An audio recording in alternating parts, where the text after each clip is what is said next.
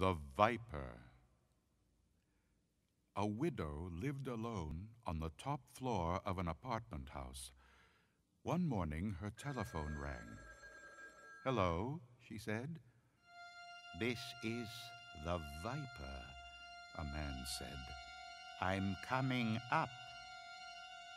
Somebody's fooling around, she thought, and hung up. A half hour later, the telephone rang again. It was the same man. "It's the Viper," he said. "I'll be up soon." The widow didn't know what to think, but she was getting frightened. Once more the telephone rang.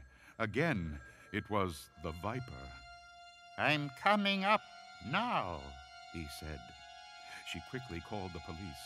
They said they would be right over. When the doorbell rang, she sighed with relief. "They're here," she thought. But when she opened the door, there stood a little old man with a bucket and a cloth. "I'm the Viper," he said. "I wish to wash and wipe the windows."